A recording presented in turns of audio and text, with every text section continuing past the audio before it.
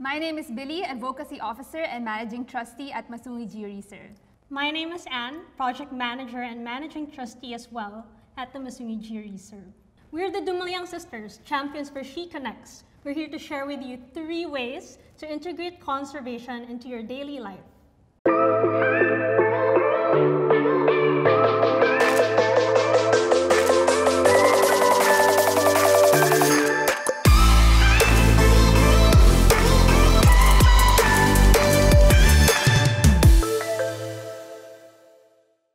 When you're really connected to your purpose and you know what's at stake, you really have to be brave.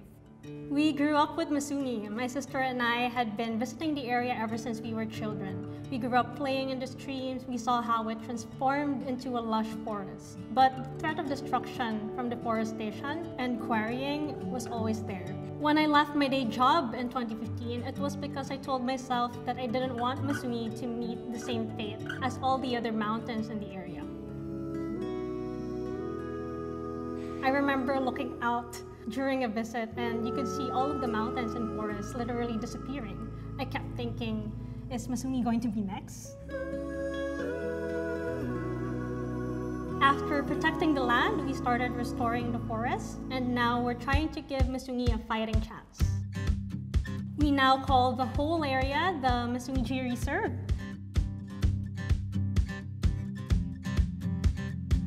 We opened up trails to the public to give people opportunities to get to know the place like we did. And to do it in a way, of course, that doesn't harm the land or degrade the environment.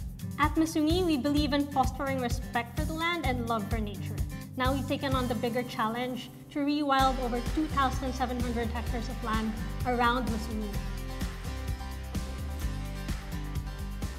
At first, I thought hindi to gagana, masyadong malayo, masyadong mahirap. But right after our openings, our trail visits actually had a 6-month waiting list. I guess people were hungry for authentic experiences with nature, and this made me realize that actually we don't have to be in this fight alone. We can actually save the environment if we do it together. The first way to practice conservation is to cultivate a love of nature. I know that it sounds simple, but I'm really serious. Please consider traveling outdoors and to nature.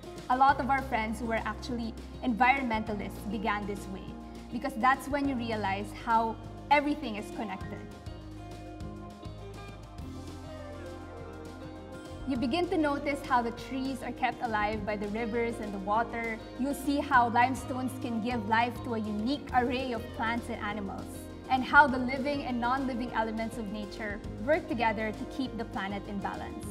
The Philippines is among the 17 mega-diverse countries of the world, and mega-diverse countries are home to 2/3 of the world's biodiversity and 70% of the world's flora and fauna. And the sad thing is, we're so far behind when it comes to protecting it.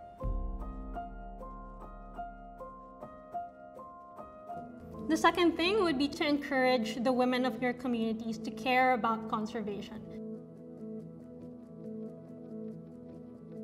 I know that caring for the environment isn't specific to any gender, but in Masungi, I often find myself connecting with the mothers in our community. Sila tatay, they're usually at work, and the kids, they're often at school when we work during the daytime. So our nanays, they're usually the ones who are free to talk to me, and they're the ones who are most excited about our projects.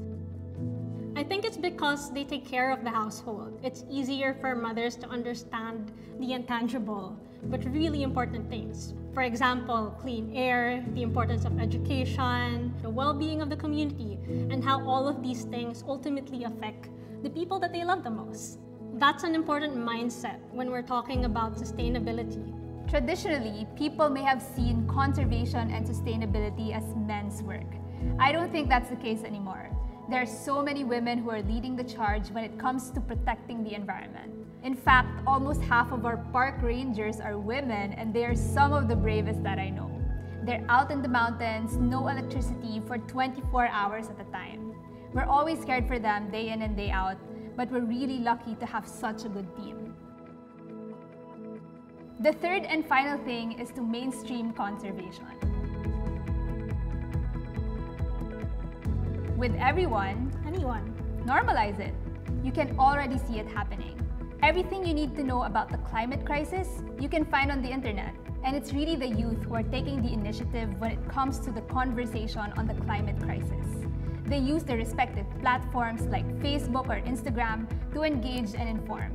I think this is because the climate crisis is most urgent to those who are most vulnerable to it, including Filipinos. We can't ignore it anymore. The data is there and we're experiencing its effects regularly.